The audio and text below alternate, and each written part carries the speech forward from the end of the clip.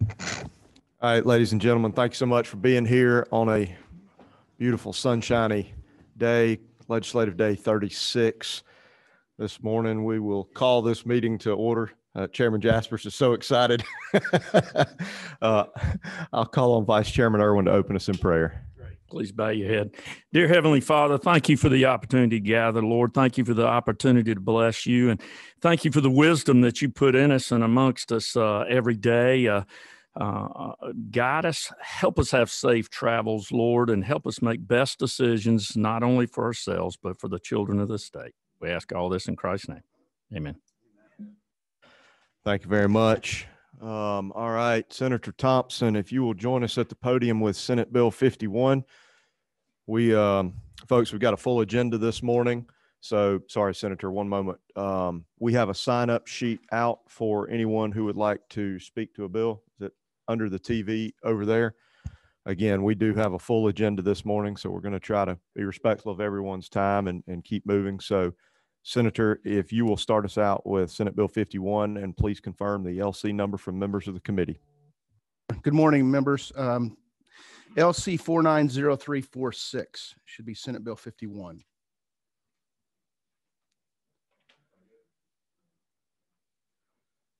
Do we have a substitute somewhere?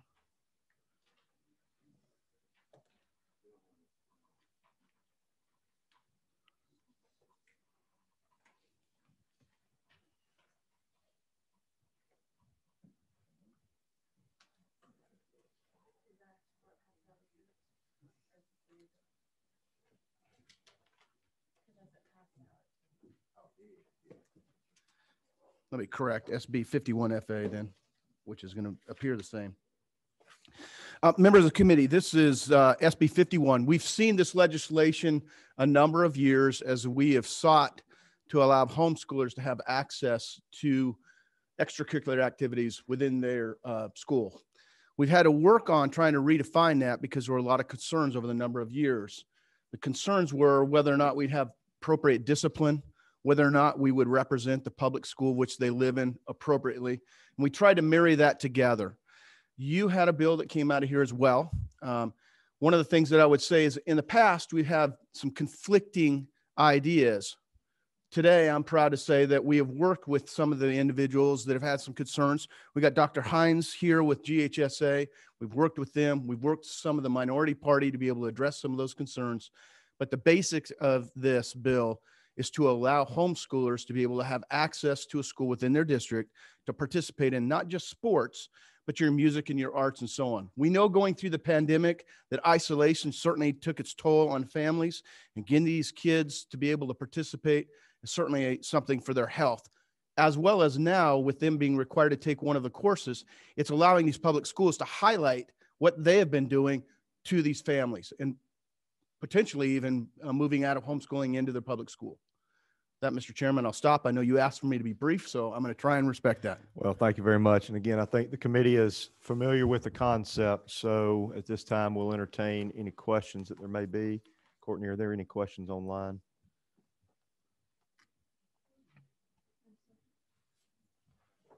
Seeing none here. Oh, sorry, Representative Evans.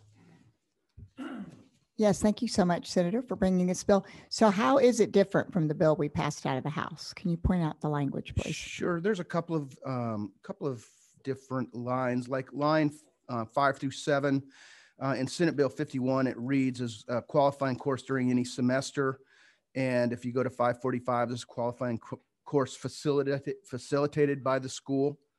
If you go to line 16, we have it titled as the Dexter-Mosley Act. They changed it to Equal Opportunity for Access.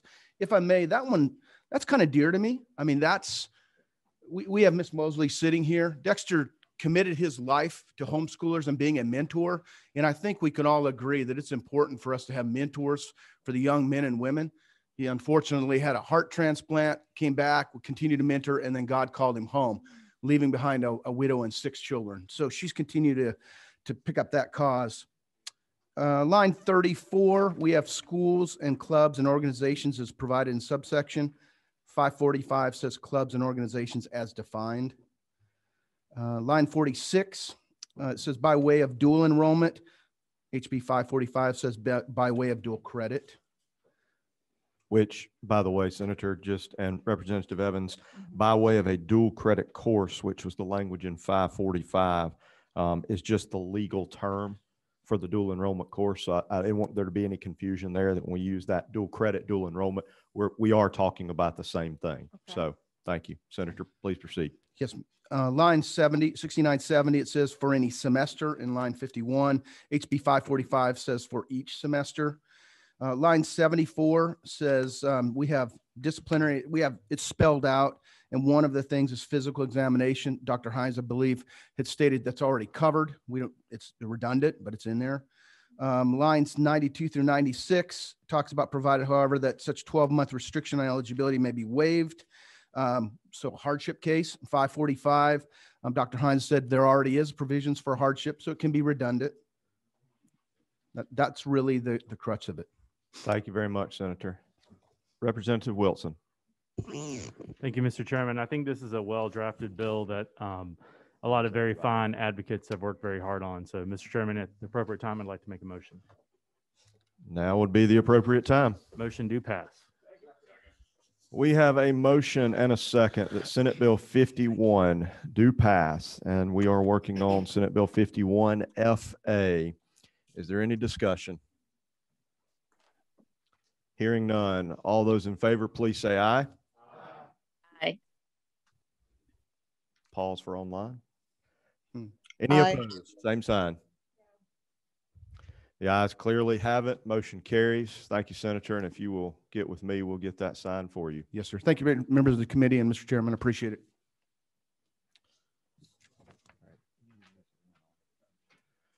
Senator Gooch, if you would join us and tell us what you have before the committee this morning, please, sir. All right. Good morning. Someone left their Georgia mask up here. Senator Thompson, you have a Georgia Bulldog mask? You might want to come. Yes, sir. You can have it. Good morning. SB 47, you should have a substitute in front of you. Its LC number is 490523S. Is that correct?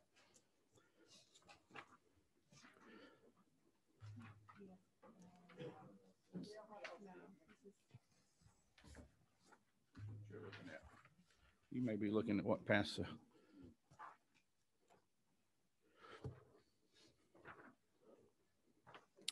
Yeah, I think this is what came out of the Senate. You should have a sub that was worked on over the weekend. I'm not sure if it's in your possession or not, but I can work off of this until we decide if there's a sub out or not. This bill deals with the special needs scholarship program in Georgia. Do we have that sub, Senator? I do not know. Representative Wade has been working with us over the weekend on that. Representative, do you know? Chairman, I think it was emailed to you. I don't know which. Stand by one second, Sure. Senator. Let's.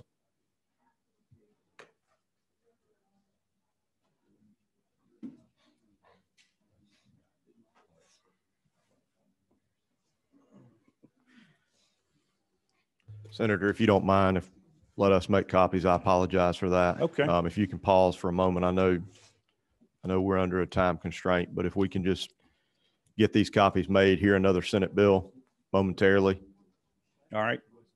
You mean to stand down for a second? if you don't mind. All right. Thank you.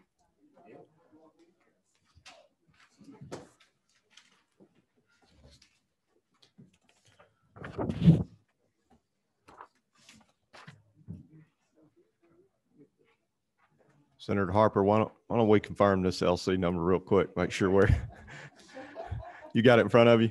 490483 by substitute? Yes. All right. Senator Harper has been called to join us today. I'm going to present Senate Bill 213.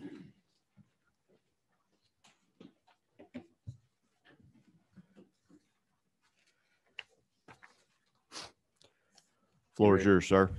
Thank you, Mr. Chairman, and members of the committee. Good morning. Good to see you.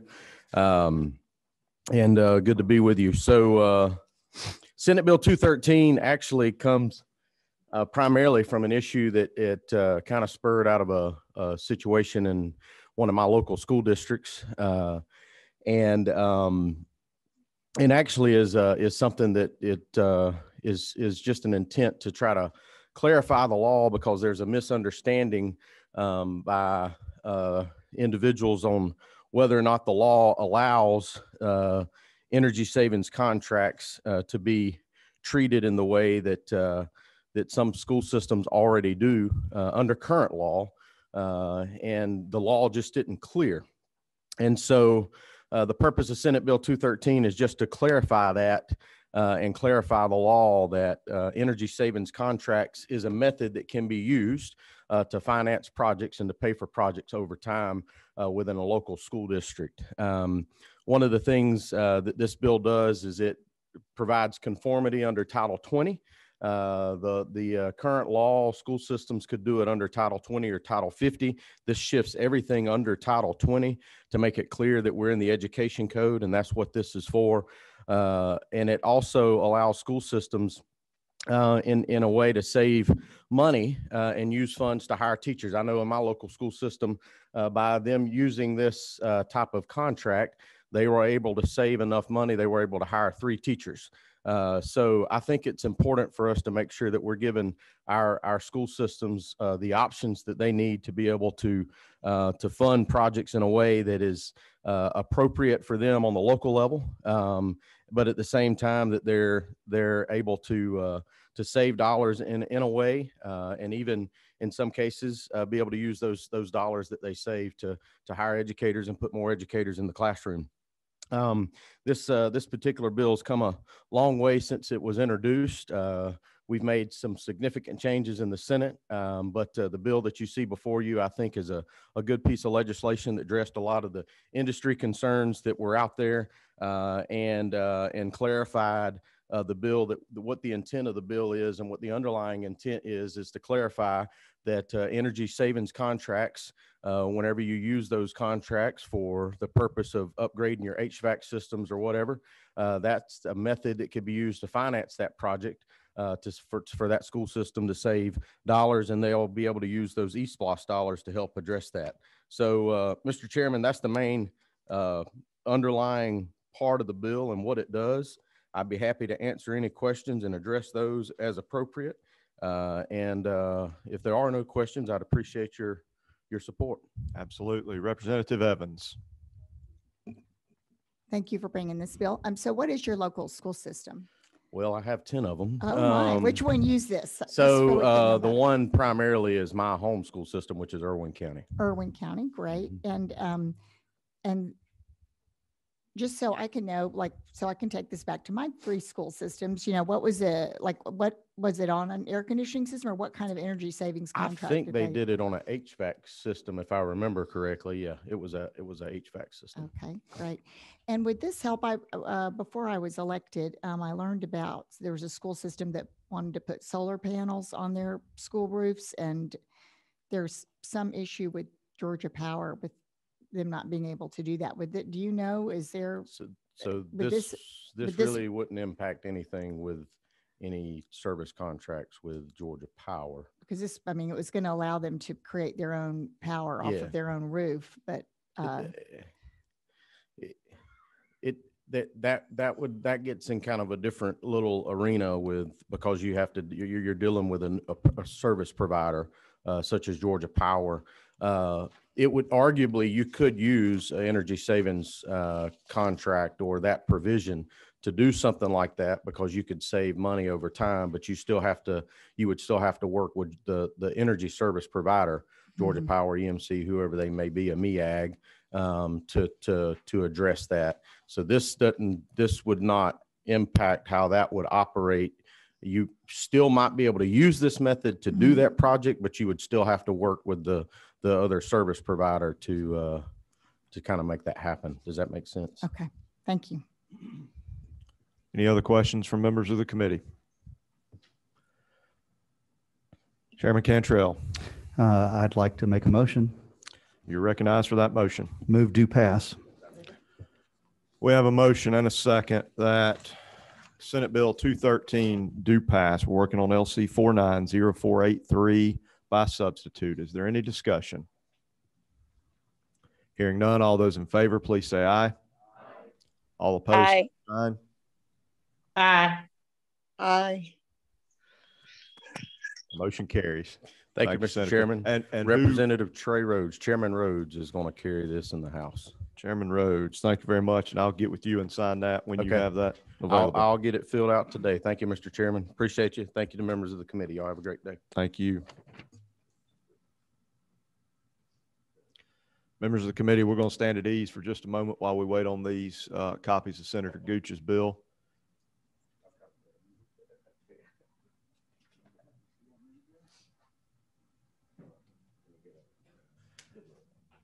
Matt, you want me to go?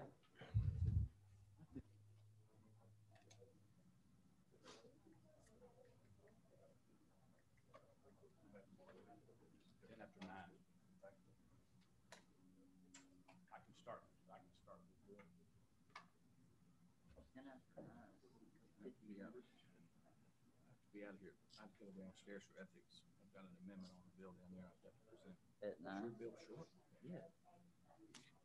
I don't know what we're doing.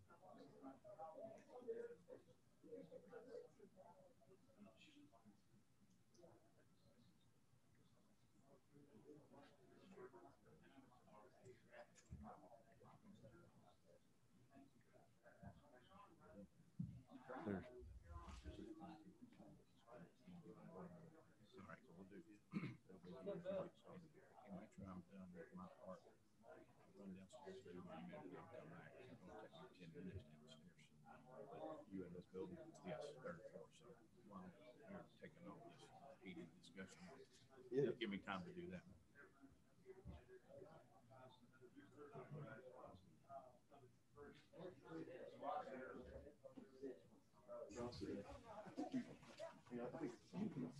Senator Brass, why don't you join us and tell us about Senate Bill 246, please, sir? Thank you, Mr. Chairman. Members of the committee, I bring you SB 246. One thing we saw during the pandemic, we saw a lot of creativity in our school systems. The school systems, the teachers, the administrative staff, even the students all had to adapt and really just continue on learning. And one of the things that came out of this pandemic is our parents adapted as well. Parents trying to get back to school, or I'm sorry, trying to get back to work, but found it difficult when they got kids at home. So one thing that we saw really kind of evolve was, and really not necessarily evolve, but just really be born, was this thing called learning pods. And it was where we had groups of kids and parents in a neighborhood where the parents needed to get back to work. So they kind of alternated, a day of trying to help their kids learn through the virtual learning model.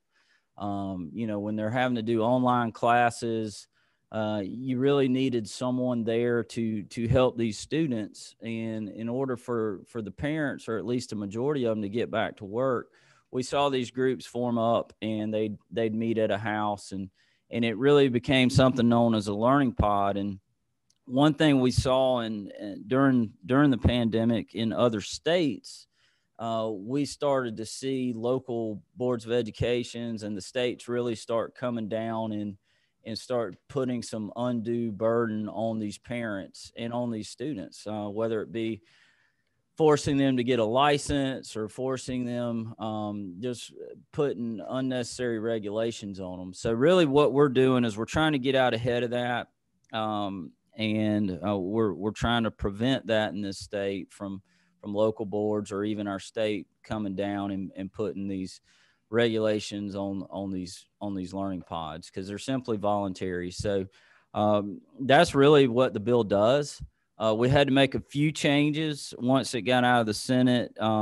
We met with the governor's office and DECAL. There's a thing that falls under DECAL known as a family child care learning home.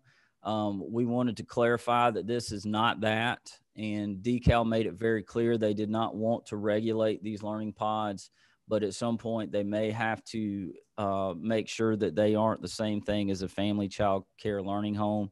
So we made a few changes just to kind of clarify that.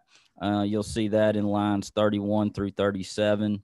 And then also in lines 18 through 23, we kind of went further into defining exactly what a learning pod is, because what we wanted to do was we wanted to clarify that these students are remote learning in K through 12 public education. And we didn't want it to be confused with a virtual learning model where the child is doing that full time. That is not what this is, and we just simply wanted to clarify that. So we did that in 18 through 23. And that's pretty much the bill. Well, And Senator, I appreciate you bringing this. I appreciate your hard work with the governor's office and with DECAL. For members of the committee, I know Senator has worked very diligently and has had a very open mind and worked to get this version of the bill that's in front of us. Our first two questions, Representative Wilson and then Representative Maynor will follow up online. Thank you, Mr. Chairman. Mr. Chairman, this seems like a well-drafted bill. My question is this in response to anything that we have seen, or is this purely preemptive? it's both. It's things we've seen in other states. We have not seen it in this state, so yes, it is preemptive. Can you just speak briefly about what you've seen in other states? So Broward County, Florida specifically required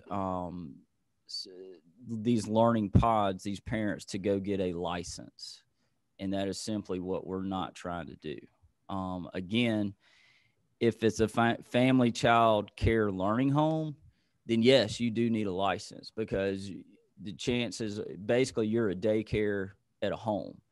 That's not what this is. Typically these kids are being dropped off at a family friend, or, you know where your child is going.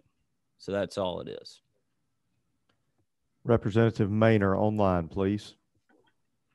Thank you, Chairman. Matthew, Representative Wilson asked my first question. The second question is, you mentioned that you've worked with DECAL.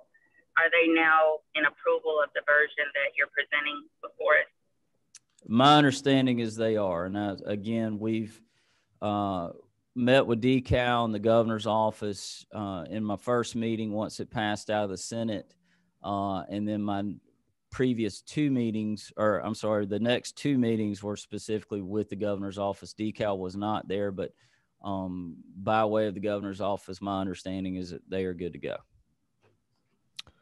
Thank you, Representative Chairman Setzler. Thank you, Mr. Chairman. I think this could be a friendly amendment or question, but I think I've got, my concern is that we don't, there's been a overwhelming commitment in this legislature for the last 2 decades to not get into the homeschool law. Would you be amenable to simply taking the exact language you have here and creating a separate code section that stands on its own? So it's not in the homeschool code section. The homeschool code section there is, it is standing on a knife's edge in terms of all the, not wanting to regulate this and that and create a whole new structure. This is, I didn't realize we were in the homeschool code section until I sat down this morning. So I don't have an issue with any of this language. There's a real concern about being in the homeschool section because the implications it creates and casts a shadow across that. So I know it's not the gentleman's intent, but structurally, is there a reason that this same language could not be in its own code section? That would be, I think, a question directed towards Ledge Council, because I brought the language to Ledge Council, and me not being a lawyer, you know. I don't want this to run into any, I mean, it may not have in the Senate. It's been 7 years since we had a bill that opened the homeschool section, and it's a very, very delicate thing. And I just think it's best to, this is its own standalone. It's because it's not homeschooling. You said this is pursuant to, public K-12. And I think those two perhaps ought to stand separately. In the meantime, Senator, Representative Carter has a question online.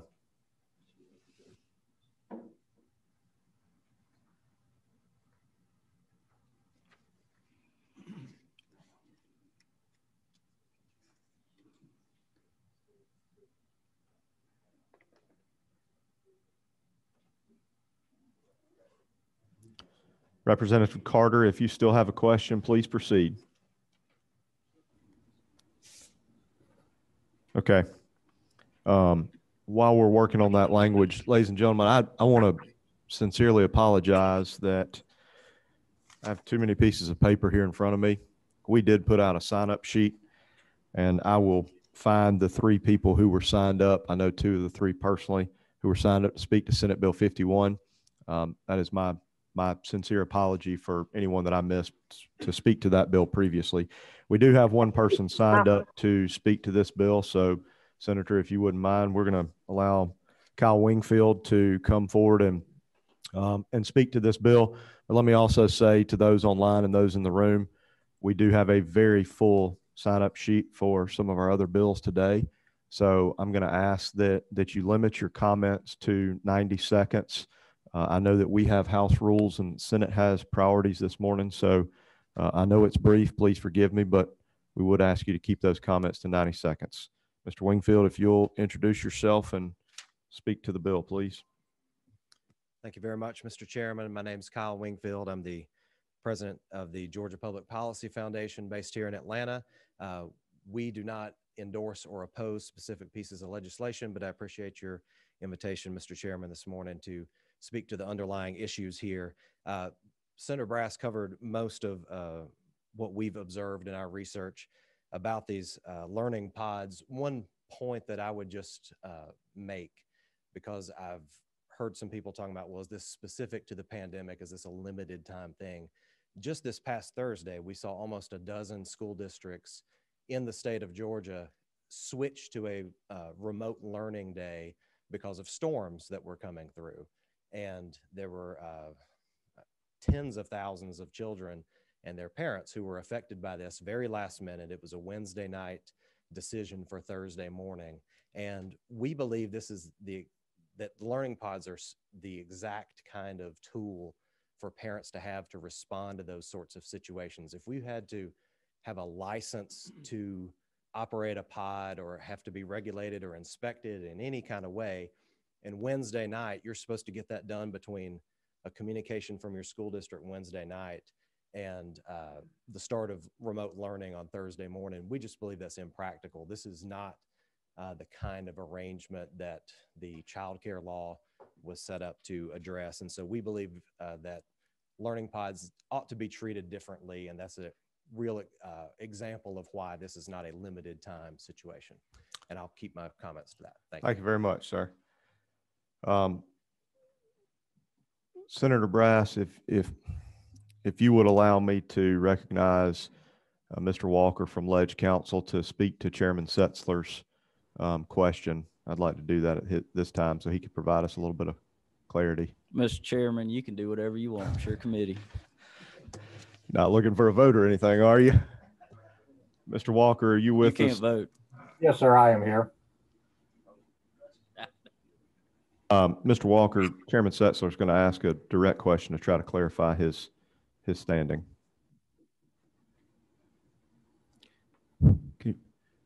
Attorney Walker, thank you for being on. What code section number? How would one number rather than this being a new subsection, how would one number a new code section without stepping on an existing part of code? I know there's a 690.1 and there's a lot of code sections kind of sandwiched in there. What would the code section number be?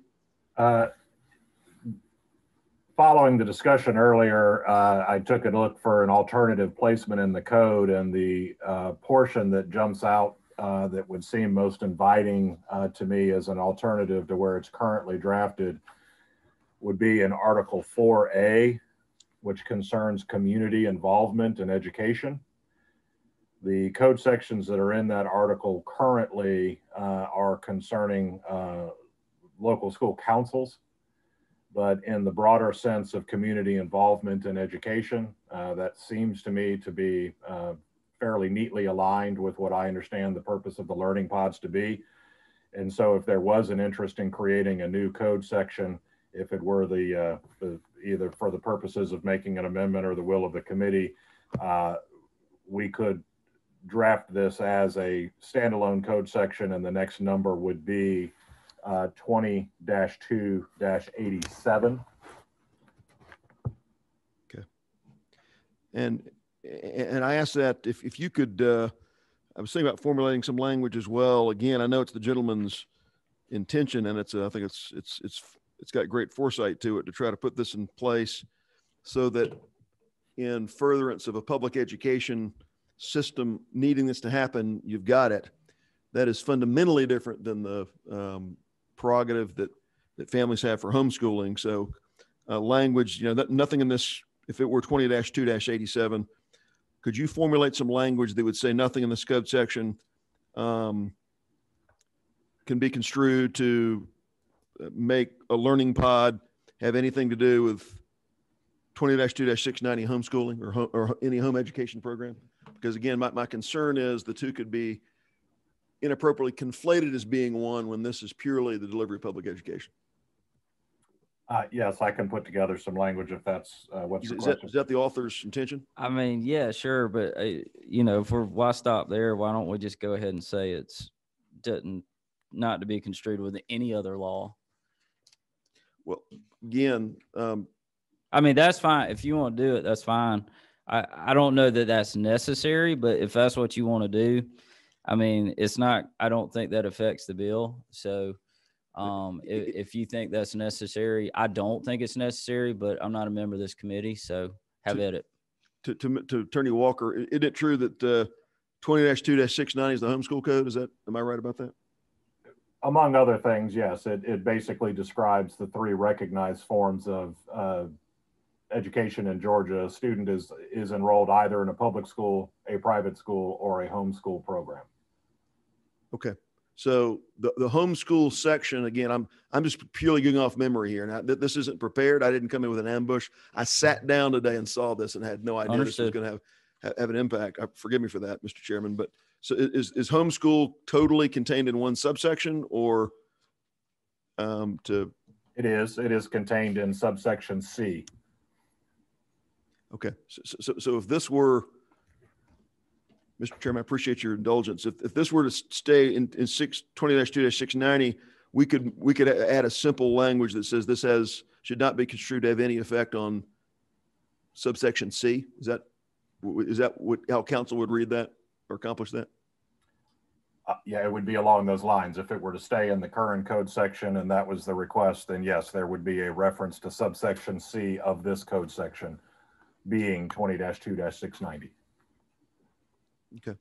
And Mr. Chairman, I appreciate the indulgence. I would, at appropriate time, like to formulate simply that as leave this alone, but simply make sure there's no reference to that. I know because there's a different rulemaking structure with respect to homeschooling and K-12. And I know with last time we opened the homeschool code, which was a lot of very careful balancing of that to make sure that, so appropriate time, Mr. Chairman, I would like to be recognized for a motion. Stand down one moment. Chairman Nix.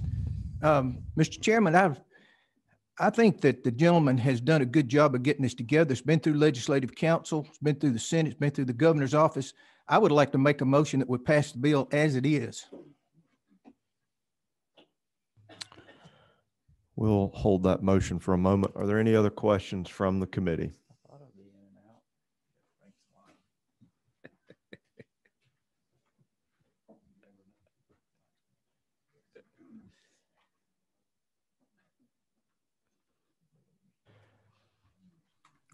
What's your number, Dominic? 6. Floor Leader LaRicchia. Just to follow up on Chairman Nix's comment, I think if you look at it carefully, even on like line 29 and 30, it says what primary education is, and that is kindergarten through 12th grade. I mean, it kind of lists that. That's not homeschool. Right. Now, I may be wrong. I'm just kind of old South Georgia country boy, but I believe when it refers to primary education, it's saying K through 12. That is not homeschool. I think the language is pretty clear, Mr. Chairman. I'd agree with Chairman Nick. Well, and that's been, to your point, Representative LaRicchia there, every amendment we've made and every change we've made along the way is to really narrowly focus it down to be very specific that we're talking about K through 12 public education. That is, and it's very clear in my humble opinion that is all we're dealing with. And, anytime we we're concerned about opening up a certain code section, you know, once the bill gets signed, that code section's closed back down. And so if nobody makes any amendments regarding homeschool, then it doesn't matter if the code section's open or not, in my humble opinion. Chairman Jaspers. Thank you, Mr. Chairman. Thank you, Senator. It's more of a comment than a question. You know, I guess when I first learned about this bill earlier, I was excited to hear about it. And I want to just echo Chairman Setzler's question. That was the second question I asked about this language, is how did it affect homeschooling? And I think you and others answered my questions very clearly. And as I looked through I felt confident, as others have said, that the language really does clear it out. Very definitely for public school folks, it's very clear to me. And I just wanted to make that comment too. Thank you, Mr. Chairman. Well, that's very reassuring coming from the person that's going to be carrying it in the House. So thank you. Representative Carter online.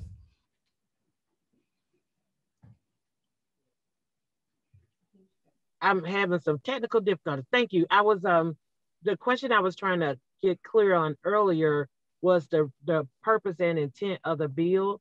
I understood that you said that this was addressing regulating it, but I was trying to understand, was there something else that was concerning that you all were bringing this bill? I'm not opposed to it necessarily, but I just really wanted to understand it. Mainly because when you start bringing kids into other folks' homes, I just want to understand, you know, have we really thought this through? What are we thinking? So that's what I was trying to understand. Yeah, thank you for that question, Representative Carter. You know, I think to be very clear, we're not bringing people home. We're not bringing kids home.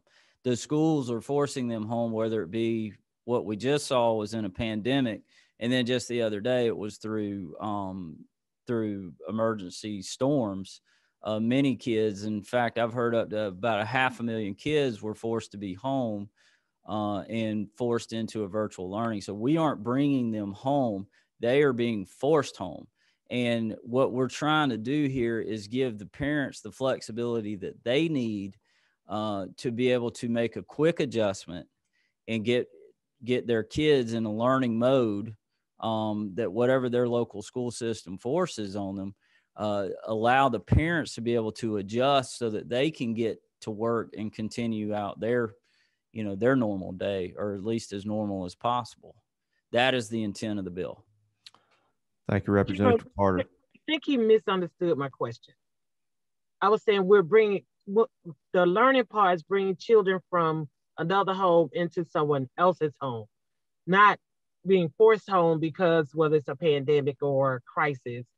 And that was what I was trying to understand. With not regulating it, we still have, I would have some concern, pulling kids into a home that we don't really know what's going on. And so I'm not opposed to it. We have to do what we have to do.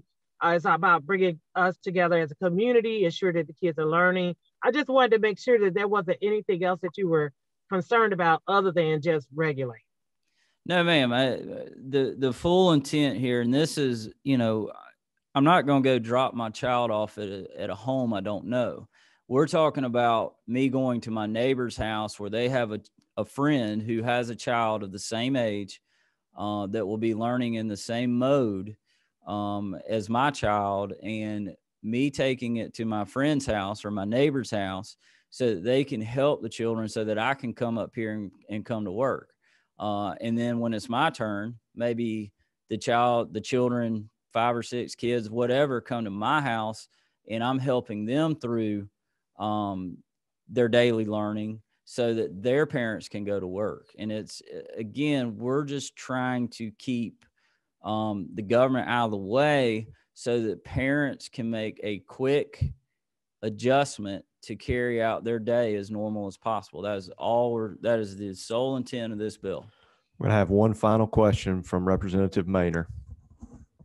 Thank you for bringing the bill. I do think it's a good bill, and I know a lot of communities that did do similar things, but they were not forced to regulate themselves. Yes, ma'am. But based on what Representative Carter said, is it, and I didn't have a chance to read through it, but is it somewhere in there, since we are creating this new purpose-driven mission to educate kids in these learning pods, it is true that your neighbor could abuse a child and you not know it. So I think her question is there anything in here that DeCal or somebody can Yeah, so if you'll look at lines 31 through 37, so it says each learning pod shall remain subject to laws or other legal provisions relating to civil rights, insurance, conflicting interest transactions, the protection of the physical health and safety of its students. And again, that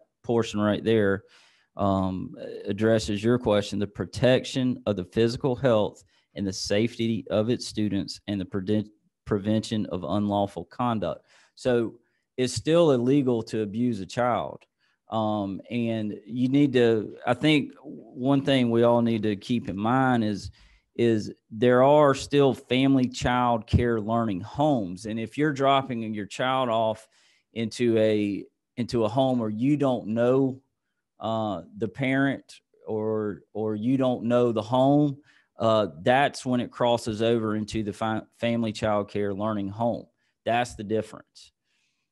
So all laws still apply. They can't, just because we're saying it can't be regulated, it doesn't give them a right to break the law. And let me assure the committee, in our conversations with DeCal, this was addressed and they are comfortable with that language. I mean, even if I don't drop my child off in a learning pod, I can't abuse my child at home by law. And there's nothing that that doesn't mean people don't do it, though. Correct, but it also doesn't mean we can't sit there and monitor every single person all the time. I mean, if we could, we'd put cameras in every home, and we don't do that. Chairman Nix, you're recognized for a motion. I make a motion that we do pass Senate Bill 246, LC 490522S. There's a motion do pass. Do we have a second? We have a second. Is there any discussion? Hearing none. All those in favor of Senate Bill 246, LC 490522 by substitute, please say aye. Aye. Aye. Any opposed? Same sign. Thank you, Senator. And you mentioned that Chairman Jaspers will be carrying in the House. Correct, Mr. I'll Chairman. get with you to sign that rules sheet. Thank you for being here today. Thank you, Mr. Chairman. Thank you, members of the committee. Y'all had some great questions. I appreciate the involvement. Thank you.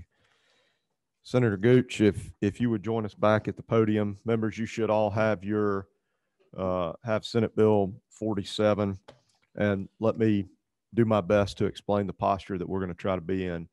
Senator Gooch has very patiently waited on us this morning, and he does need to make an amendment downstairs in a few minutes. My goal is for him to present this bill and take as many questions as we can until he needs to depart. At that time, we'll take comment from the audience and some of those via Zoom, at which point in time Senator Gooch will come back and finish up the questions from the committee. So I just want everybody to know when he exits stage left that he's not leaving us high and dry. So Senator, the floor is yours, sir. All right. Thank you, Chairman and committee members. Thank you again for letting me come here today. SB 47 is an amendment to an existing program that's been in effect for over 14 years. That's the Georgia Special Needs Scholarship, which currently serves 5,203 students across our state.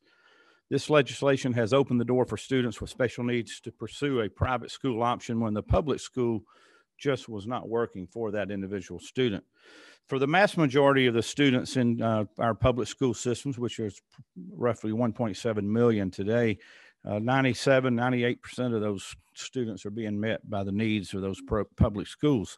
This scholarship, however, provides opportunities when they aren't being provided for those needs of those children. Georgia established this program in 2007. It was based on the program known as the Florida McKay Scholarship for students with special needs. Florida recognized in 2011 that special needs students with the 504 plan also needed the opportunity that this scholarship provides. we are just a little bit late to making this change, but this legislation today would do that. It would amend the current law to allow for 504 eligible students to take advantage of those scholarship opportunities that the IEP children today have in Georgia. This legislation does not change the fact that it's for special needs students. In fact, if you look in the bill, you will see what those special needs are that are listed under the 504 plan. I'm going to speak through them really quickly. One is attention deficit hyperactivity disorder, known as ADHD, autism spectrum disorder, bipolar disorder, cancer, cerebral palsy, cystic fibrosis, deafness, Down syndrome, drug or alcohol abuse, dual sensory impairment, dyslexia, emotional or behavioral disorder, epilepsy, hearing impairment, intellectual disability, muscular dystrophy, specific learning disability, spina bifida, traumatic brain injury, visual impairment, or any other rare disease identified by the National Institutes of Health's Genetic and Rare Diseases Information Center's list of rare disease orders. So there's roughly 20 diseases that are listed here on this piece of legislation, and that would be the only allowable diagnosis that are for children on the 504. There are other diagnoses with children under 504s in local schools today, but those will not be eligible for this scholarship.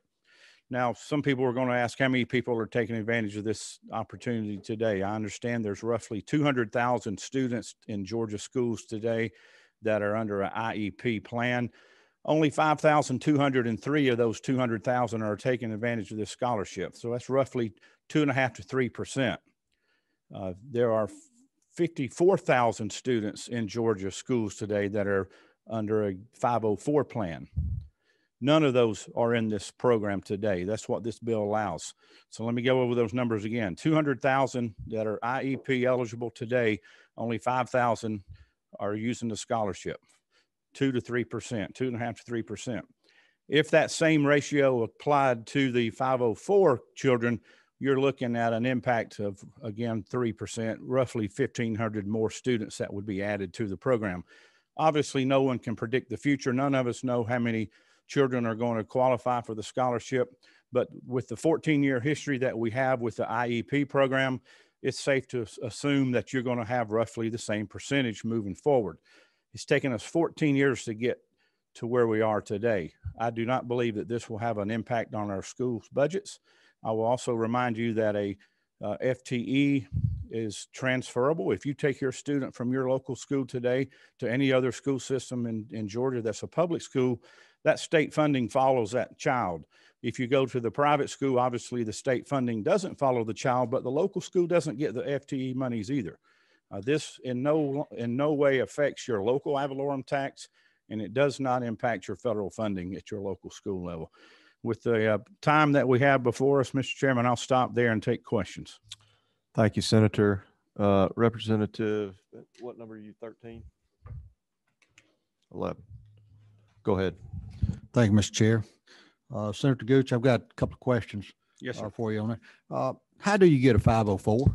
Well, you can get it through a medical diagnosis by a doctor, like my son did. My son is now a high school senior, Lord willing. If he lives 22 till the 22nd day of May, he's going to graduate with honors at Lumpkin County High School. He was diagnosed when he was a young child in elementary school with a problem. His teachers first identified that problem. They tested him at the school, and then we were referred to a pediatrician to where they went through further testing, and he was diagnosed with ADD and went through several years of medication. I can tell you it was the most stressful thing that I've experienced in my lifetime. We worked with him at night, trying to help him to learn and to study and stay focused. And it was a challenge. It was also a challenge for the teachers. It was a challenge in the classrooms because he required a little additional help to stay focused and learn how to take notes and stay on track. Slowed down the rest of the progress in the classroom in an honors class too. I would say he was in the gifted program from first grade all the way through current 12th grade year. So there's those methods. So the schools are involved. The Department of Education is involved in that certification process. And so I think it's transparent, and I think it's involving the parents as well. So the diagnosis came from a local doctor, correct? In my situation, it did, but through the coordination with the teachers, they were interviewed, they filled out paperwork.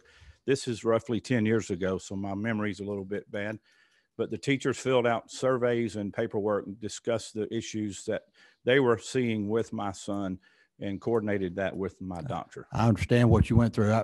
My grandson has a 504 as well. I have a concern about the gaming of the system by these companies that are allowing or giving diagnosis online where they don't actually see the child, they do a diagnosis and then they take the parents take that diagnosis to the school, and the school has to honor that. Now, could you give me I think we address that in the substitute that's before you today. It removes the diagnosis by a physician or an outside doctor. That's not part of the school system. So this diagnosis has to be approved by the school. Okay, I had not read that. Yes, sir. That read that far in it yet. I believe, Senator, and to your question, I believe lines 119 through 121, the State Board of Education shall adopt rules to provide for the verification. I would hope that language would assist in your question in that situation. All right, and then one last question. Sure. Do the students give up their rights by accepting the scholarship? They would. Their parents would. The students don't, but the parents would make that decision, which I think is appropriate. If you're referring to the private schools, is that right? And that's addressed in the I believe it's on the back end of the bill. So, yes. And I'm going to go ahead and tell everybody the order: Representative Evans, followed by Representative Wilson, Chairman Setzler, and Representative Wynn. So Representative Evans. Thank you, Mr. Chairman. And thank you, Senator.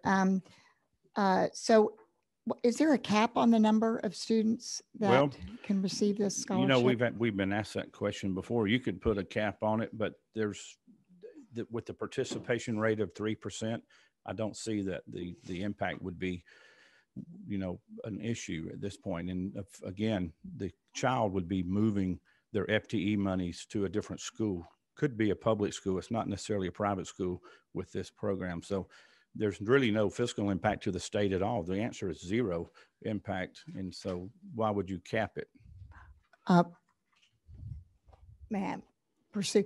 Well, I do know that in the other voucher bill that this committee considered that the bill sponsor did put a cap on it because there isn't maybe an impact to the state, but there is a big impact, to the local school districts. Is that something that you would consider putting a cap on this? And I'm not sure if your bill you're referring to is the one that Representative Cantrell was carrying.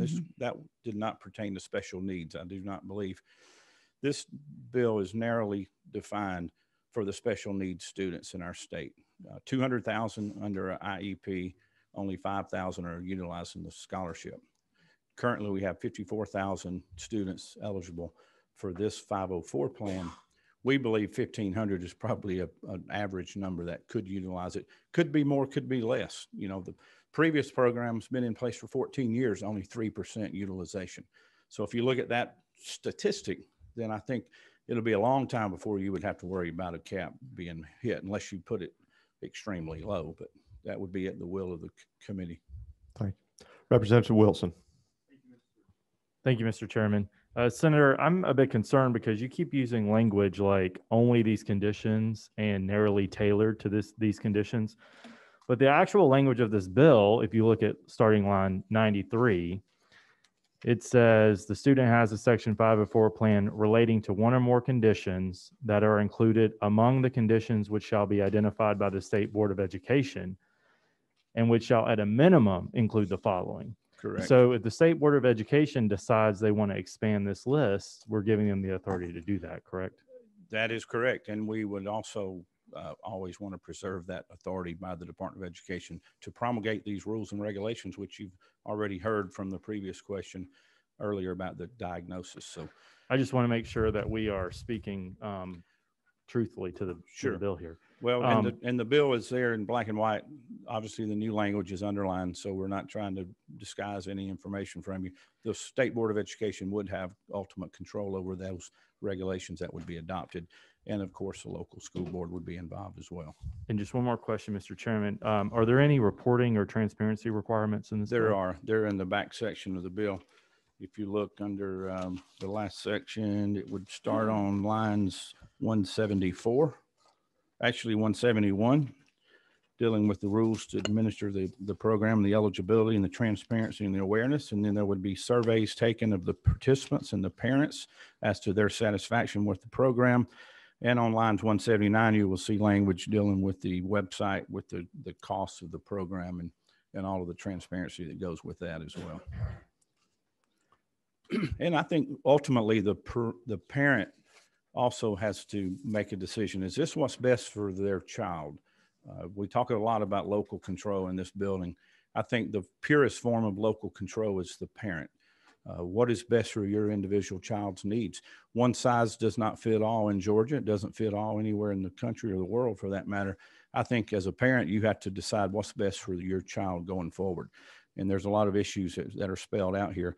Until you've been affected by one of those, you just really don't know what a parent goes through or a child. And so I think working with the doctors, working with your local school counselors and teachers, at some point you have to make a decision. Do I continue to put my child in this program at the local level, at the school, at the public school, or do we look for alternatives? And that's what a lot of parents are looking for today, is an alternative. They prefer to stay in public schools. My family's decided to keep our son at the public school, and we've done well with that. It wasn't easy, but we're hopefully in 60 days, we're going to graduate him and he'll go on from there to college. I'll recognize Chairman Setzler. Thank you, Mr. Chairman. To the gentleman, thank you for your efforts on this. A couple questions for you. Excuse me. I represent a district that's in Cobb County, and there's a lot of families that have moved to Cobb, my district in particular, to take advantage of the great special needs programs we have within our public school system. Isn't it true that if someone leaves another county and comes to, for example, Cobb County or another county, isn't it true that their local district loses the state funding when the kid moves? Absolutely. Correct. So if a child from a district that could be any district of any representative here were to move to, for example, Baker Elementary School, which has an awesome program for special needs kids, their district would lose the state funding. So it's no different than this bill with respect to that child moving. That's correct. Thank you. Go ahead. To that point, Mr. Chairman, likewise, if a child were to leave their school system, take the scholarship, the broader K-12 system has a student that's left. All the local dollars somewhere have still been levied to educate the kid. You know, the marriage of state funds and local funds come together, roughly a 50-50 proposition. Isn't it true that if parents avail themselves of this scholarship, that the local funding that's available has less kids to educate? So the per pupil funding actually goes up as a result of this program. People talk about robbing the schools. There's actually the per pupil funding increases for every parent that avails themselves of this program. Isn't that true? That is correct. Thank you. Representative Wynn, are you number 6? One. Got it. Go ahead. Thank you, Mr. Chair. Thank you, Senator. I have a couple questions, and I do echo the concerns that were brought up previously with line 95 with the word minimum, and then also concerns with the cap. But as we're talking about the financial aspect of it, it is a little unclear without a cap being in place how this will play out. And I know you brought up the 3% average. How much did we spend on the program in the last fiscal year? This program did not exist last year, but if you're talking about the IEP. Not the IEP, but the special needs scholarship program in general. The student organization I scholarship. believe that number was, I want to say $9 million. I may be wrong. Don't quote me on that, but some of you in the room may have that number handy. I believe it was in the fiscal note.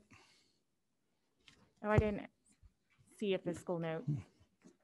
Okay. Well, I have it in my notes somewhere, but I can get back to you on that answer. Okay. And Senator, you stated that there were 5,203 students who have taken advantage? Those are the ones who are participating in the scholarship today. Yes. Okay, today. Okay, so I guess. Or at least last calendar year, last fiscal year. Okay. Yeah, so I do want to know what that fiscal number is. And then, Senator, I know that we did talk about the lack of the cap there. And you used that 5,203, but if the Board of Education were to choose to expand the minimum qualifications and the program grew exponentially, how would that impact our school districts and how can we handle that fiscally? Well, I think the Representative Sessler's point, anytime a student moves from one school district to the other, the FTE money follows them. In the case of Gwinnett County, I believe there's 327 students that are participating in this scholarship program today in a Gwinnett County private school. And so if those children suddenly just shut down that school, if the school system shut down, the private school shut down, those 327 children would have to go back to the public school system. So I would say that Gwinnett County would have to look for more funds to educate those children. I don't think it would be an influx unless you're making profit off of the FTE money, which I don't think any school administrator in the state of Georgia would say that they're making money off of our FTEs. They tell me they're not making enough. They're asking every year for more money. So I think it could have the adverse impact. It could be a huge increase to their budget if those students came back to those public schools. And so I think that this is a fair argument that there's no impact to the school systems because they're not delivering the services those children need, especially the IEP children, because a lot of them have specialized needs that are ranked based on their special needs and their disabilities, what have you, whether they're in a wheelchair or whatever. And so I think this program actually may help the school system, and it will definitely help the teachers that I've talked to that are having to work with these children with these special needs and at the expense of the other students in that classroom. And Mr. Chair, I just have one more question, Senator. If it doesn't impact, or if you perceive that it won't impact the school districts, why are so many school districts opposed to this, and including both of mine, Atlanta and DeKalb? Well, I've heard from one school superintendent in my district. I represent 8 counties. I've had conversations with one school superintendent over this bill. Once I explained the bill to him, he was like, I get it. I don't see that it's going to impact us in a bad way. So I'm not sure who you've heard from, but I know you get emails from different organizations and associations, and they send out scare tactics. They send out information. A lot of times it's not accurate. I'm not saying what you've received is inaccurate, but I can tell you from some of the things I've seen in this building over the last 10 years, it's not accurate information.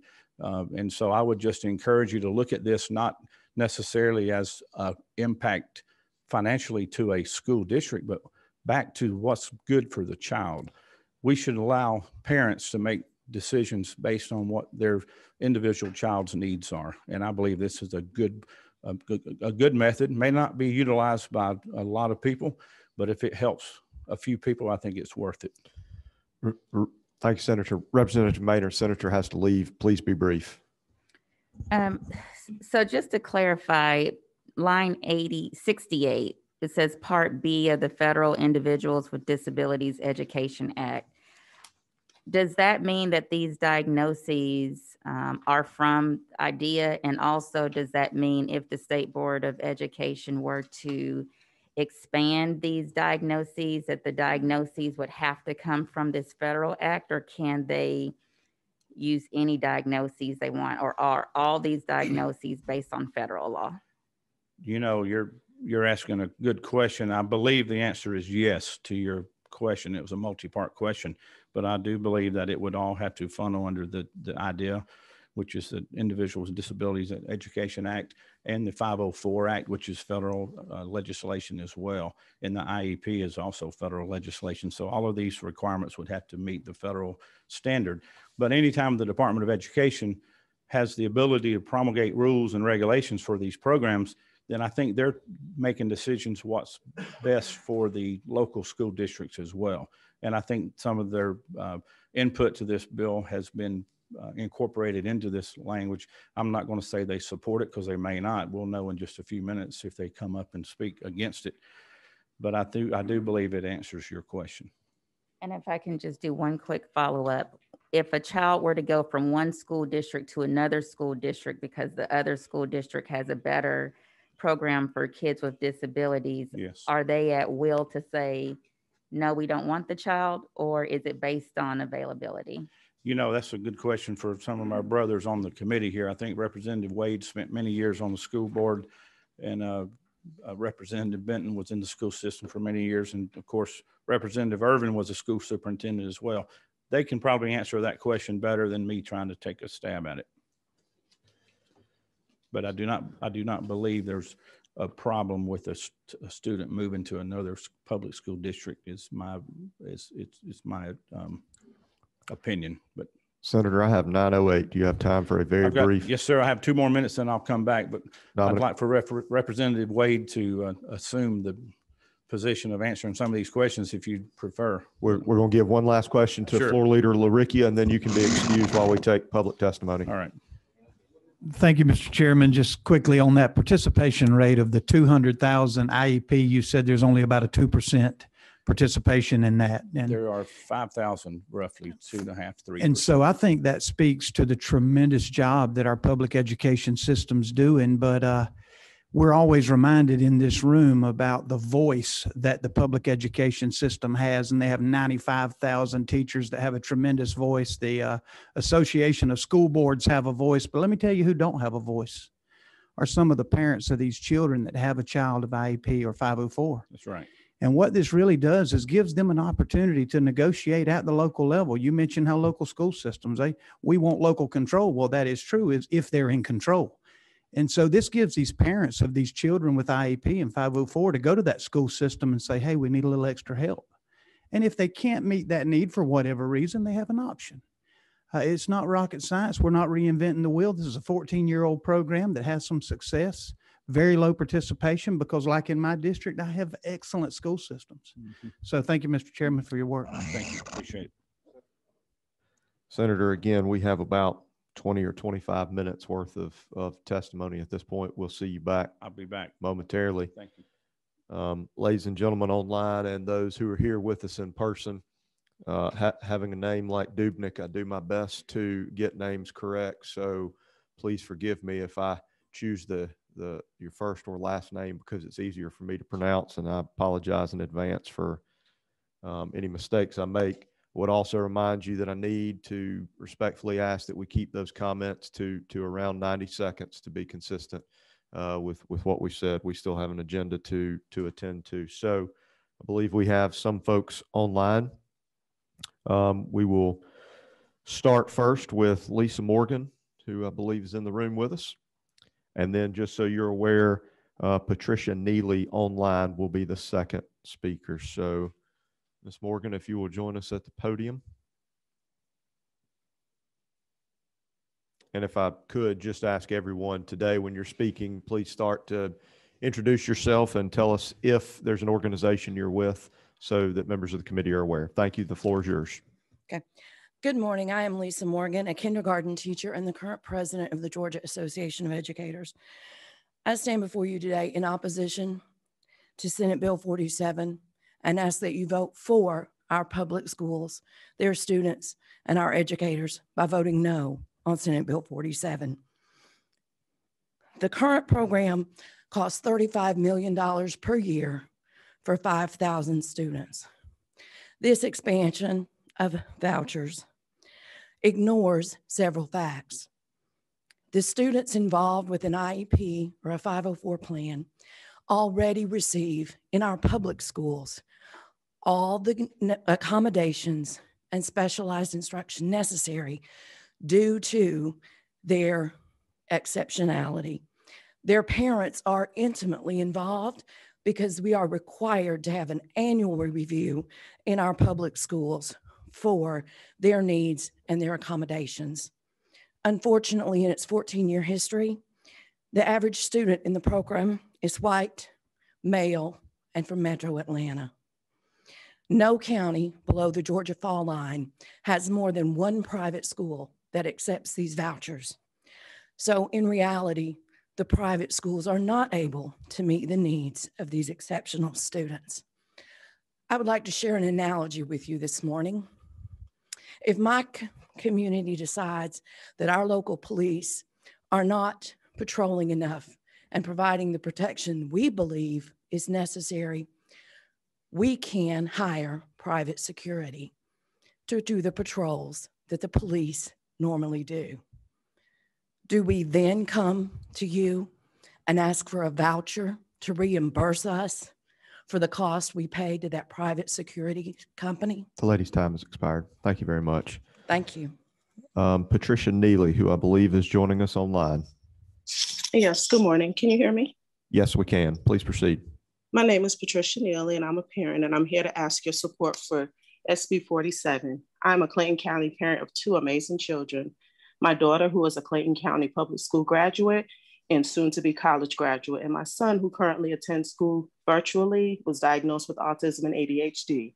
I'm here today because I personally understand that every child has unique needs. See, my daughter was a traditional student and the system worked just fine for her. On the other hand, my son didn't have the same experience. Since his first day in traditional public school, I've had to advocate to ensure he had a quality education. And with his time in the traditional school district, he has been moved 3 times. Each time we were told this would be a perfect fit for him and were ushered to another school, only to repeat the same situation over and over again. And I finally said enough and started looking at options beyond our school district. I remember in one of our IEP meetings that there was mention of the Georgia Special Needs Scholarship. This scholarship program allows my student to attend an approved private school. This program gave me hope that we could get to find the right learning environment for him. During my search, I found multiple schools that cater to his special needs. And as a single mom, the scholarship gave me the financial support to make this happen. But due to the pandemic and my concern of safety, we opted to use a virtual charter option this year. My hope is that we can have an in-person option for next year. I know that there are thousands of students that would be able to take advantage of this program just like mine and don't have the access. The traditional school environment does not work for everyone. I saw this with my own 2 children. This is why I hope that you move forward with the effort to improve and expand the Georgia Special Needs Scholarship. I see this scholarship as a tool to my child's educational Your time has toolbox. expired. Thank you.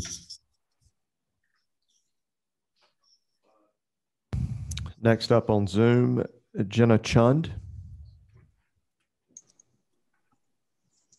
Hello, my name is Jennifer Chung, and I am here to ask that you support SB 47. I am a parent in the Gwinnett County School District, and I have 3 elementary age daughters in the public school system that have a variety of special needs. 2 of my children now have IEPs, and 1 child has a 504. Our experience in the public school system has been difficult. In each child's case, it has been challenging for them to find the right educational environment to suit their needs. Because of their individual needs, it can cause them to be placed at different schools from year to year. This has been difficult to navigate and for my children, and has also caused me to put my career on hold. We are currently in the process of getting my child with a 504 and IEP, but due to the pandemic and other issues, we have not been able to complete the process. As a parent, I am concerned that she is missing on critical services and therapies. We cannot wait another school year for services to be put in place. There is a private school in our area that can meet the needs of all of my children. The school is authorized under the Georgia Special Needs Scholarship Program. With the passage of this legislation, this would mean my family would have the opportunity for all 3 of our elementary age children, including my child with a 504, to be at the same school and allow each of them to get the support they need without having to wait another school year. It would also mean that I would no longer have to pause my career to stay home coordinating the unique needs that having 3 special needs children in this public school system creates. I'm a supporter of public schools. I do believe they work for most children most of the time. However, the one-size-fits-all model does not work for my family. My hope is that you pass the legislation today and ensure that all children with special needs have access to a learning environment that works for them and their families. Please support SB 47. Thank you very much. Next on Zoom, Ellie Anglin. Hi, my name's Ellie Anglin. I live in Gainesville, Georgia. I am the mother of an 11-year-old daughter who has sensory auditory processing disorders, anxiety, ADHD, dyslexia, and dysgraphia. She currently has a 504 plan. And what we have learned from having a special needs daughter is that one size does not fit all. Our public school system has been unable to give her the support, individualized instruction, and environment she needs to succeed in school. We've been working to get her an IEP, but COVID has delayed that process. Since my daughter doesn't have an IEP, she currently doesn't qualify for special needs scholarship, which puts me in a situation of doing what's best for my child versus what we can financially afford. My daughter has been struggling in public school for 6 years. Last fall, I found a private school that meets her educational needs, and they specialize in children with learning disabilities and special needs. And the only way we've been able to afford it this year is from a private scholarship through the school, and that's not a guaranteed for future years. Not all schools are created equal for all children. Since she has been attending this private school, she has made amazing progress, especially with reading and writing. She's excited to go to school every day, never wants to miss a day.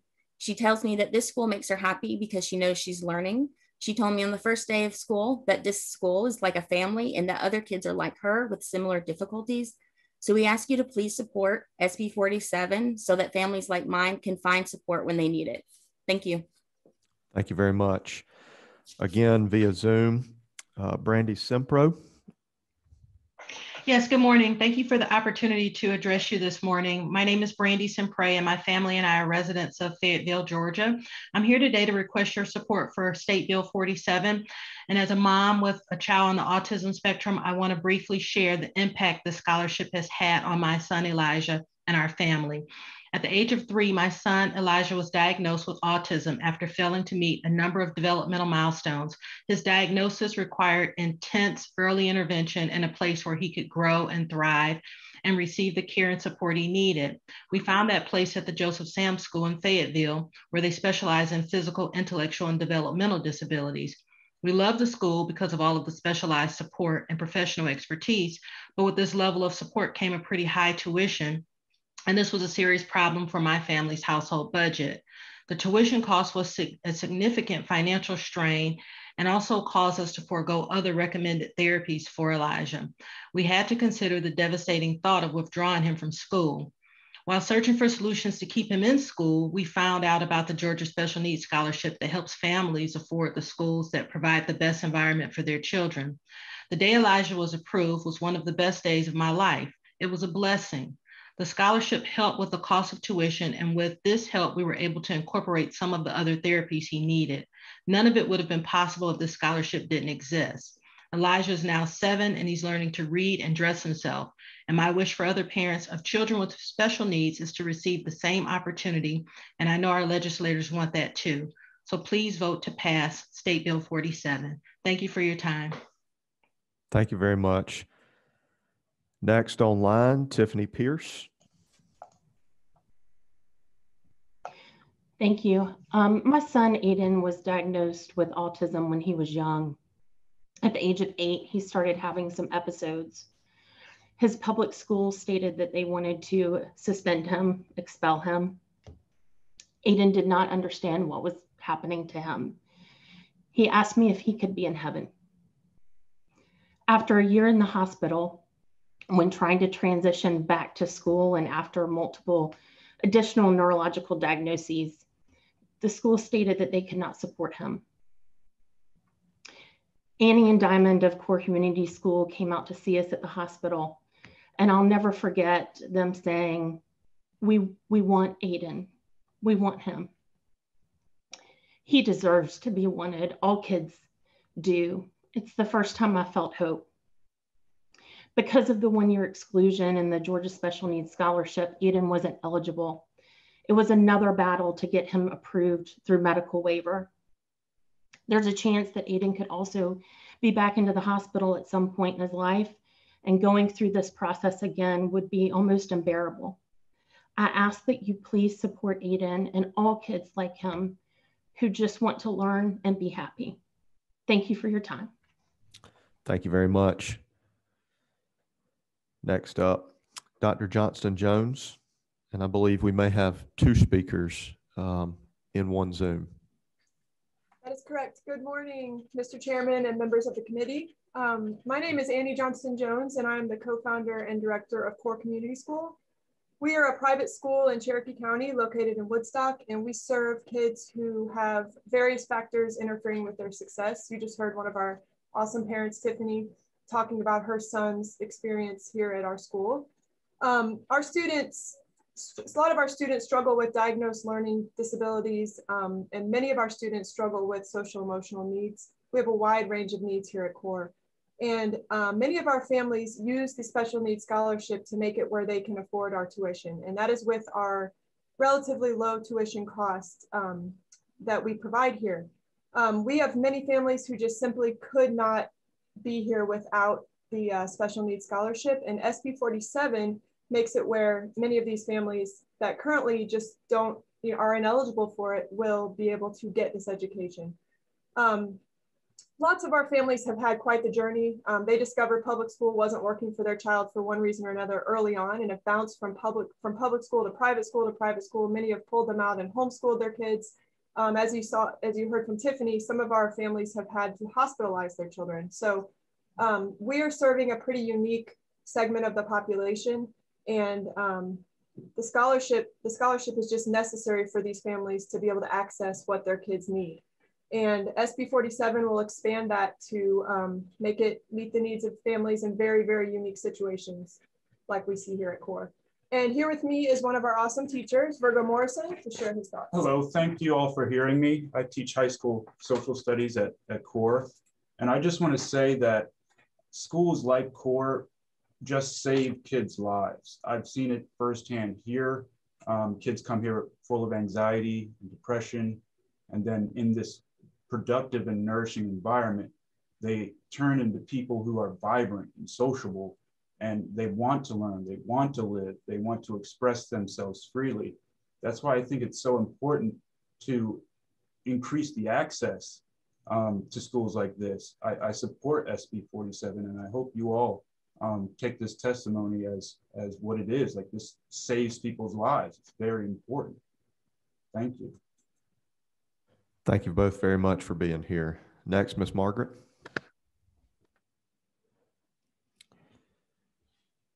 And I think the rest of our speakers are in the room. So while she's coming up, Gretchen Walton will be next, followed by George Ray. Good morning. I'm Margaret Ciccarelli from PAGE, the Professional Association of Georgia Educators, representing about 95,000 educators statewide, classroom teachers, administrators, and also support staff. I emailed y'all last week about a previous iteration of the bill, and do want to say in follow up to that PAGE has a longstanding priority to support the prioritization of public dollars for public schools. But I want to acknowledge that it's clear that a lot of work has been done on this bill, that a lot of advocates have been heard, and we are grateful for that. And I want to be very transparent and plain spoken about that. So thank you. Now, that being said, I think there are a couple of additional things that could happen with the legislation that would improve it further if you decide to pass it. The most important thing to consider about this legislation is that when a student, either in the IEP process or one who would accept it under 504, loses their legal right in the public school setting to accommodation for their services. So with that in mind, if we are listening to these parents and other advocates and we want to help them make informed decisions, let's give them more information about the private schools that they may be considering, such as what the graduation rate of those private schools are, what services they can provide for those families. Also consider adding some transparency that parallels Georgia's tuition tax credit program, collecting the quartile, the financial quartile of the families who are participating. I would also consider a reevaluation of the 504 after several years, just as would happen in the public school setting. And finally, consider a means test to ensure that families who need it the most are the ones qualifying for this. Additionally, and I know that time does not really allow for this, I'm going through the 504 and IEP process with one of my own children. I have 3 elementary children of my own in the public school system. So if any of you'd like to talk about our experience and what that's like, I'm happy to do so. Thank you. Thank you very much.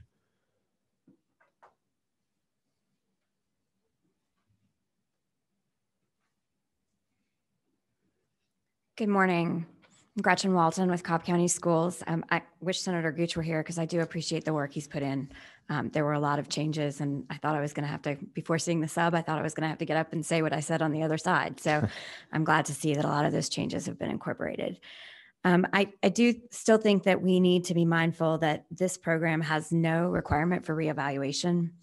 And while we're looking, as the parent said, to improve and expand, if that's what you're looking to do, one major improvement that could be made in general to the special needs scholarship program would be a reevaluation in public school settings.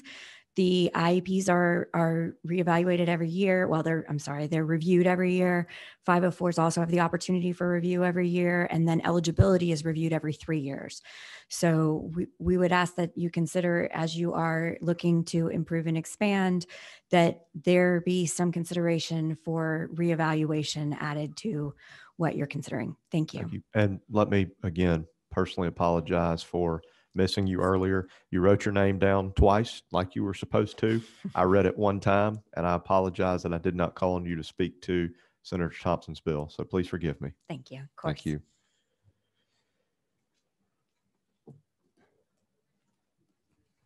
Thank you, Mr. Chairman, members of the committee. My name is George Ray. I'm with the Georgia Education Coalition. Appreciate the opportunity to speak with you briefly.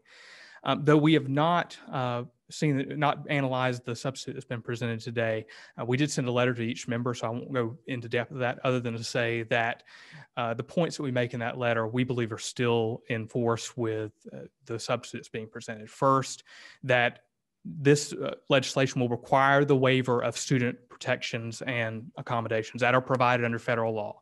Those are real rights enforceable by real administrative processes and access to the courts if they're not fulfilled. Those go away when students accept these scholarships.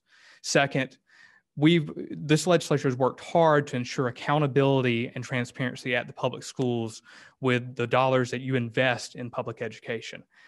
The legislation will not apply that same transparency and accountability on private schools and students who take that scholarship. So while I appreciate the work that's been done on the bill and appreciate those on this committee who've worked on it, we still stand in opposition to Senate Bill 47. Thank you. Thank you very much. Mr. Costley. Good morning, Mr. Chairman. Good morning, committee members. I represent the Georgia Association of Educational Leaders, who are principals, superintendents, and assistant principals who are in the hallways as we speak, serving our 1.7 million children. So I want you to know that if there's a group that supports the best interests of children, I believe I represent them. Just a few little things, just based on earlier comments. The figure is 35 million for the small group.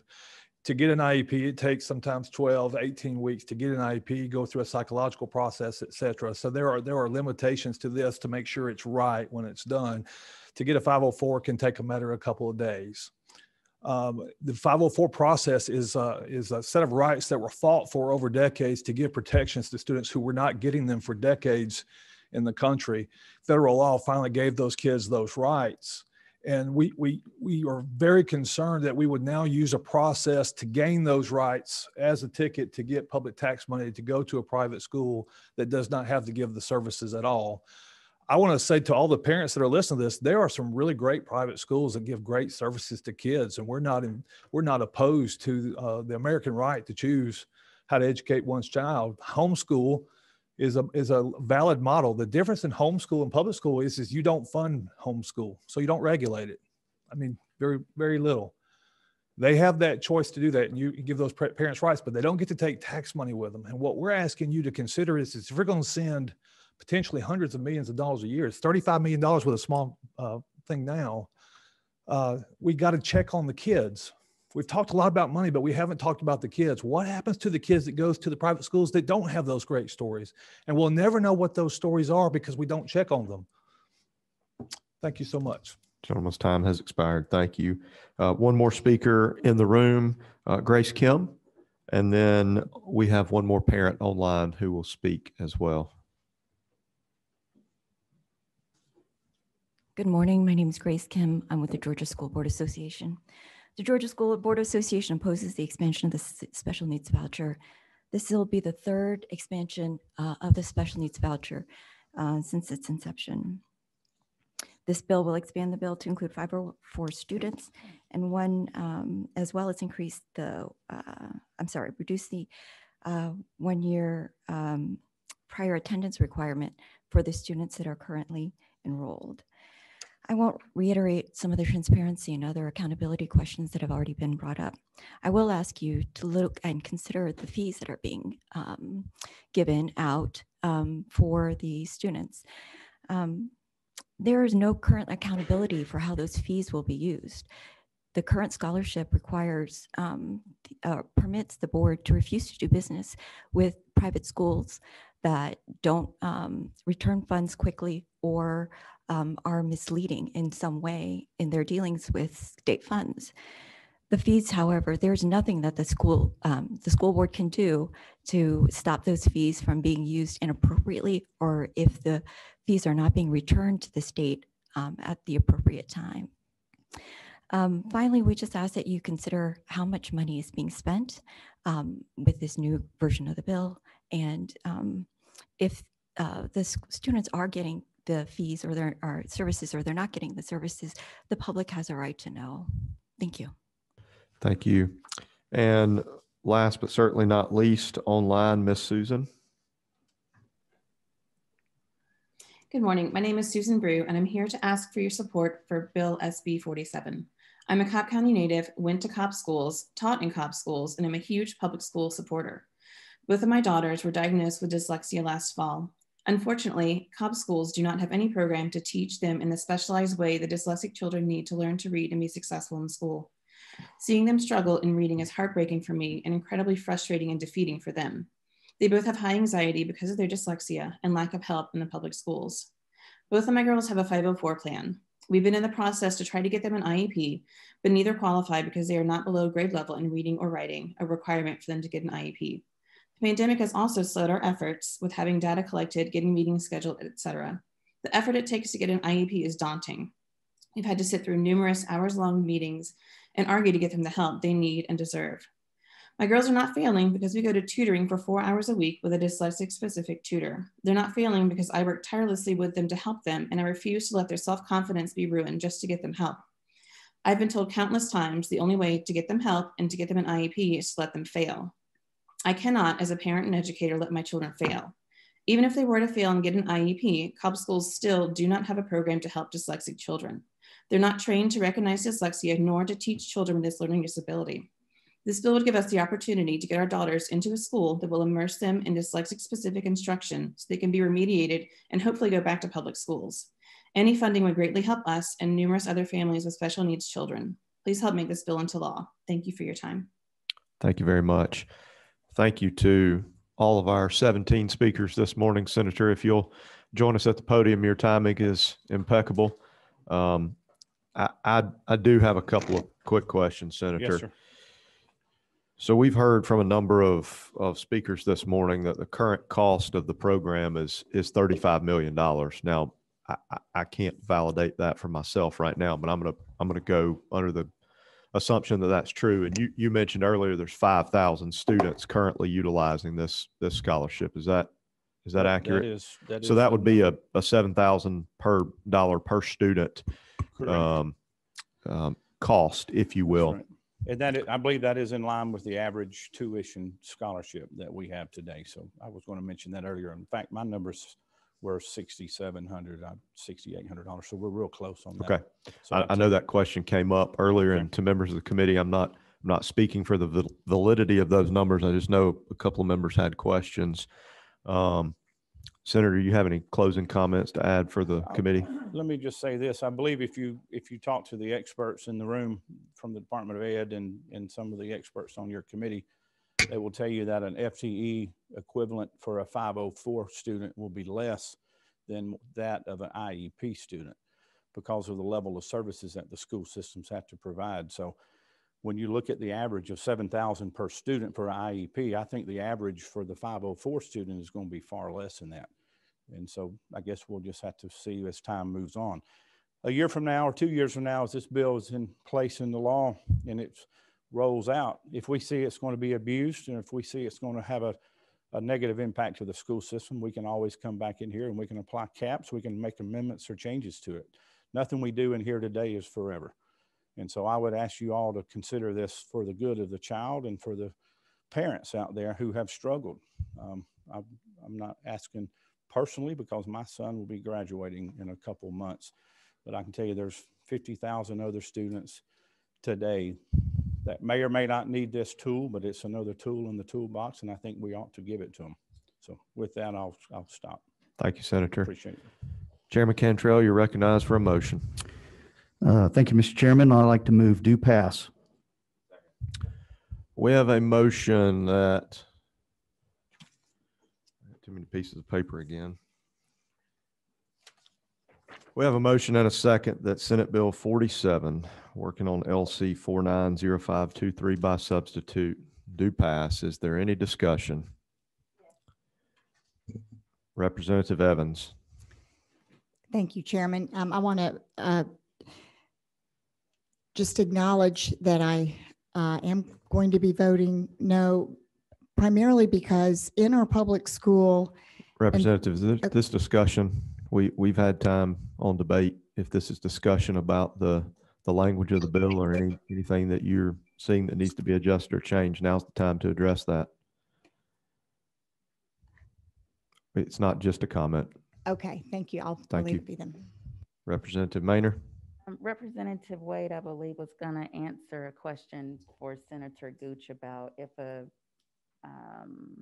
child went to another school district, can that other school district not accept them or not? Senator, any comment there?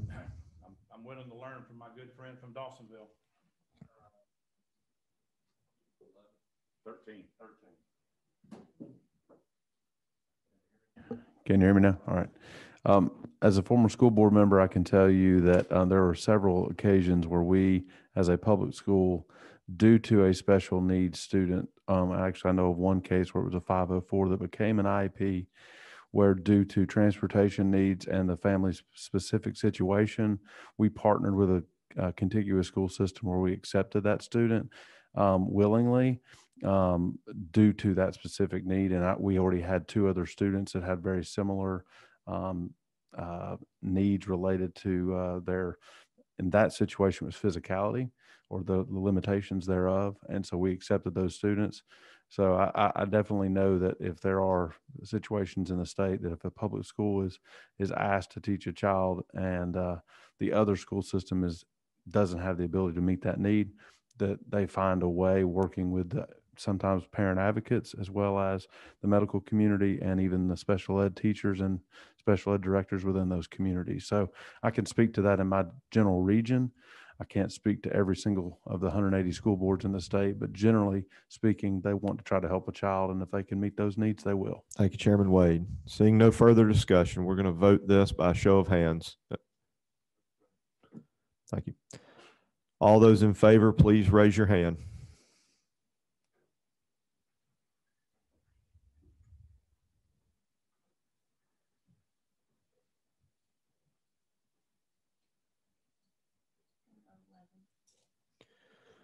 All those opposed, same sign.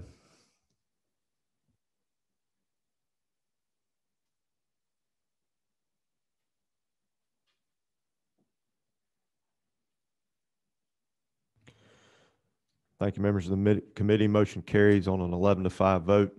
Thank you, Senator Gooch, for being here. I'll get with you on that rule sheet. Members of the committee, Chairman Cantrell or Chairman Wade carrying that in the House. I think Representative Wade's going to do it with Cantrell backing him up as his wingman. Thank you. Yes, ma'am, we did. I think there's 4 or 5 members online total.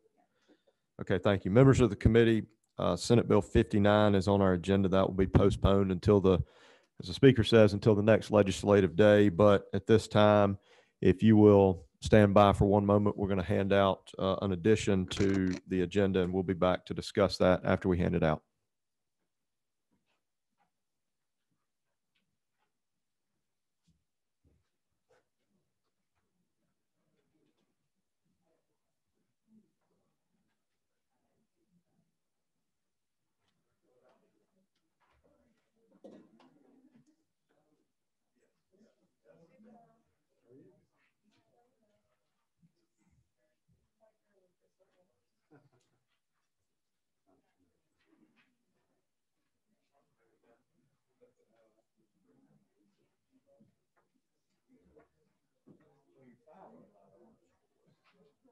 I knew that.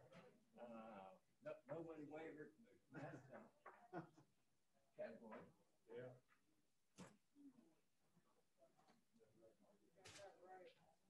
Win some, you lose.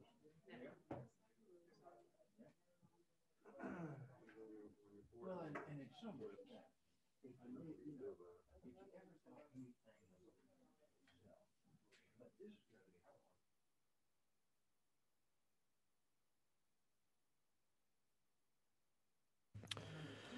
Members of the committee, this will be our last piece of business for the day. Chairman Jaspers is going to present from his seat, which is number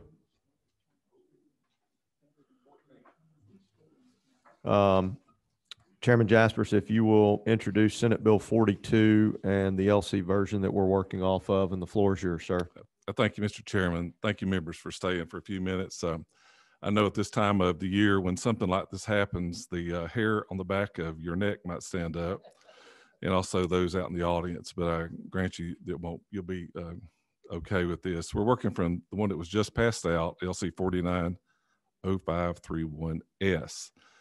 And what I've done here, I'm trying to give us some options. During the last weeks of the session, things get lost, things don't get done. And what I've done is to try to, like I said, give us an option. What you'll see in the bill from the very beginning is Chairman Carson's bill, the Dexter Mosley Act. Chairman Carson's will be here to answer any questions about the differences in the bill from Senator Thompson that you heard just a moment ago. I think there's been a very strong movement by this committee to pass this bill and get it across the finish line and figure this is probably the best way to get it done. It really just is an honor of the two ladies, Ms. Sternovich and Ms. Mosley. I think all of us have met them in the hallway and just been honored by their presence and the commitment they've done. Now, if you look at Senate Bill 42, there is a change. This is Senator Mullis' bill on school climate. And I've got a little thing I want to talk to you about. I took out, if you look on line 141 in Senator Mullis' original bill, there was a cross out. You look at it, says they took out, you'll see it is still in there, data on environmental behavioral indicators, data on student behavior and school-based reactions. As I told Chairman Dubnik, this bill came up last year and I held it. And I challenged the writers of that bill at that moment, was Representative Moore, to come with a solution, not just cross something out. The ratings on school climate is a big issue. For parents, it is a transparency issue that must be maintained. And just crossing that out really just kind of did away with it. And I've challenged the bill sponsors again this year. I will be glad to work with them. I know this committee will be glad to work with them on and making sure that behavior is reported appropriately in the school climate indicators on their websites. I think it's important. I live in a county that has one high school, 2 junior highs, and 3 elementaries.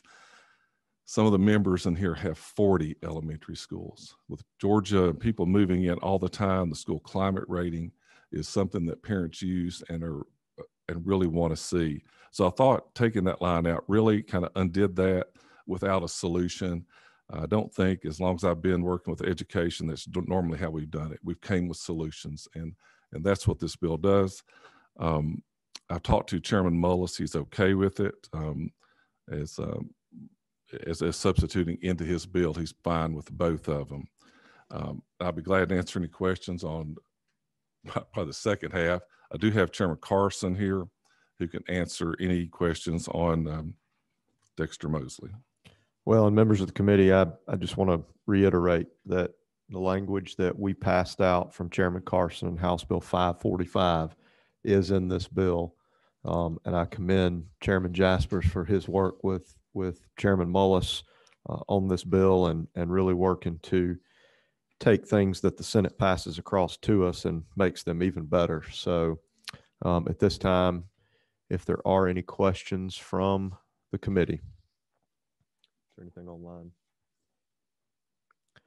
Representative Evans. I'm sorry.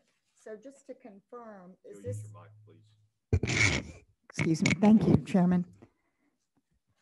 So to confirm, this bill is which bill we heard earlier today?